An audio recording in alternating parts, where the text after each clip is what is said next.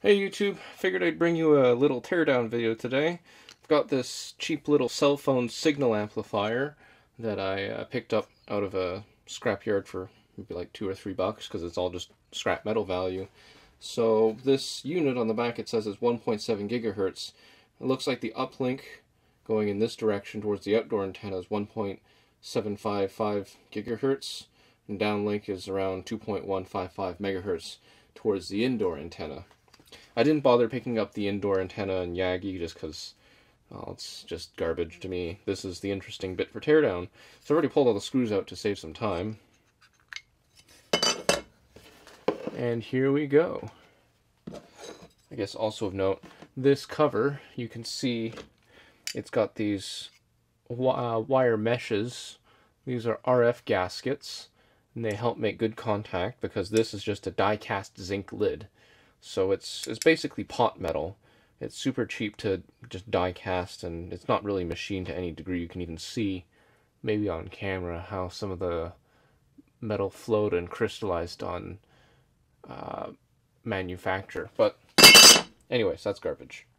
So here's the inside of this cell phone signal amplifier. This is the outdoor antenna. This is the indoor antenna. Oh, come back here. All right. Outdoor, indoor antenna. It looks like this entire section is basically empty, and you've got these two distinct paths here. So what do we got? Well, first off, taking a look at this guy here and this guy here are what are known as circulators. What they do is they split power going in different directions.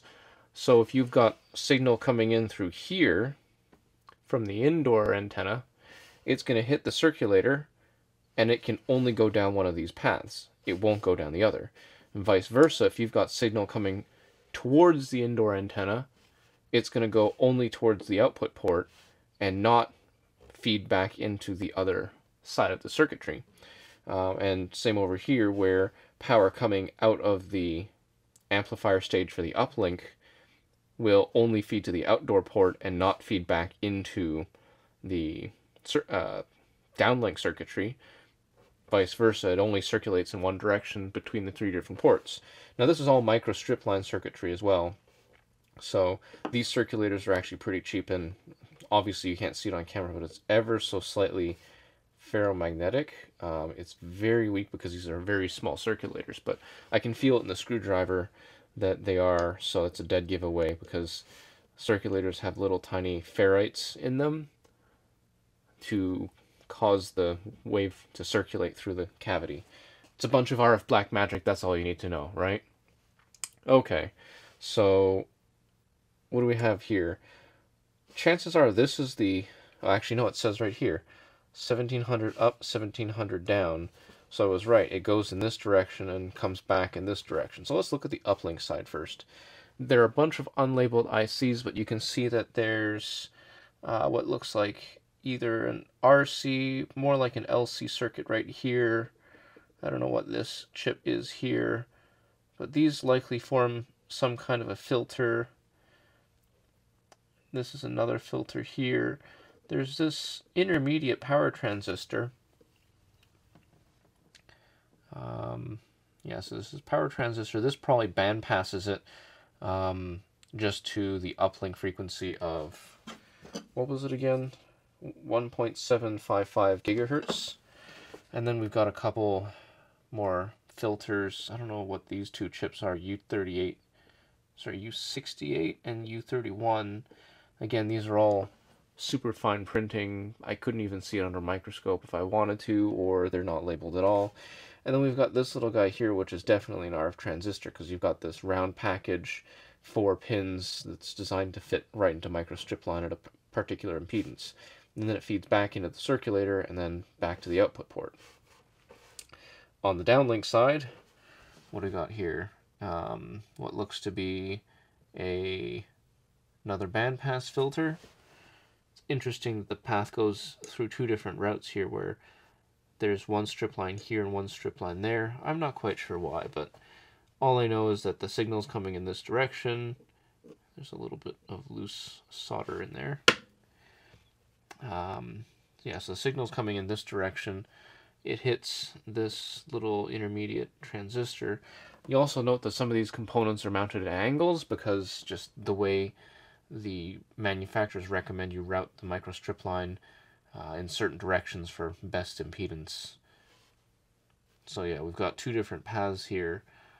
I'm not quite sure what's going on here. It seems to want to be in two different paths, recombine, then split back up again, and then recombine here at the output stage. I don't know if this is like an IF being mixed in or something. I don't know what that chip is. It looks, well, to be a similar package as that guy.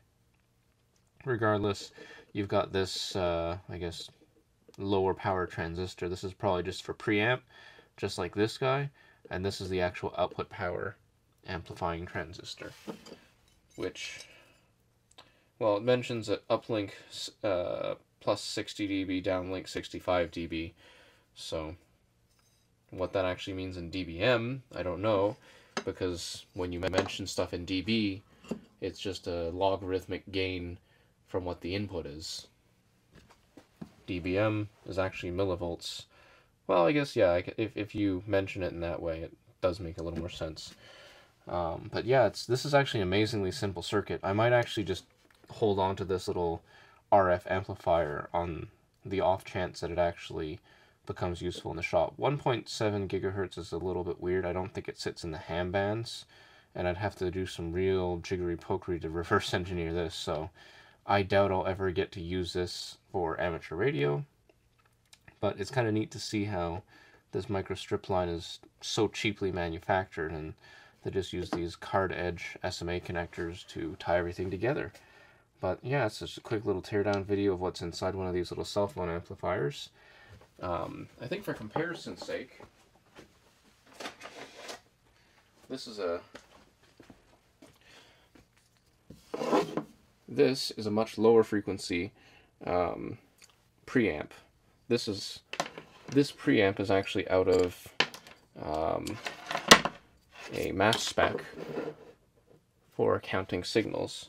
So let's just have a quick poke inside here and just see what's under the hood. It's for scientific equipment, so of course it's going to be expensive. So what's under the cover here? Oh, there we go. You can even see revision B. This is nicely machined billet aluminum, steel. We've got a couple of trim pots, which I will not dare touch. We've got a power input. They even put a little diode in here to make sure you don't reverse power this, kind of like because this whole assembly cost a whole ton of money. And it looks like you've got a whole series of little tiny MOSFETs, little FET amplifiers. 1, 2, 3, 4, 5. There's probably a little bit of filtering that goes on. Actually, all of this looks like it's power supply decoupling here. And any auxiliary filtering is probably happening down here. And in fact, that actually makes a lot more sense. This carrier board is probably meant for utilities purposes. They make one PCB carrier and they populate it and then change these values for the time constants and everything else that they want for filtering the signal coming in. So this is the input port, this is the output port. These are all identical power filter circuits coming in from this power rail that's on the top, right? Power comes in this trace, it's underneath all of these resistors here, or sorry, capacitors that are decoupling it to the ground plane, which is actually coupled through the case to here. There's no second wire, which would almost imply that this is aluminum, not steel, because that would be pretty bad to pass current through. It's resistive, but it's still, there's no direct connection from the shield. Anyway, all these power filter circuits are identical. It looks like they've got different values of resistors and capacitors to smooth things out. And then you've got what looks to be an RC, an RC, an RC, and an RC network here, with more room for additional components on the bottom. And it's interesting that they use trim caps here that are the identical footprint as other capacitors, so they can just slot these in as needed. And they probably don't change the silkscreen very much either. But yeah, it's amazingly how simple one of these little tiny devices are. These block elements that you feed a signal and you feed a signal out and you just get the result of what it's supposed to do perfectly every time. So yeah, that's what goes on in one of these little fast preamps as well. So this is probably in the kilohertz to maybe a megahertz range, and then you start getting into microstrip design with one of these guys, where you have to have controlled impedance between the trace and the ground plane. And as you get to higher and higher signal frequencies, you have to change the substrate so its dielectric constant is less lossy for your signal traveling through the microstrip line. And as you get higher frequency or lower intensity signals, you're going to start to completely shield them by burying the trace between ground planes on either side of the board in a multi-layer board. RF is black magic, and these little block amplifiers are nice components to have when you just want to feed a signal in, feed a signal out, and get your result reliably. So that's it for now. If you like this video, please like, subscribe, and comment.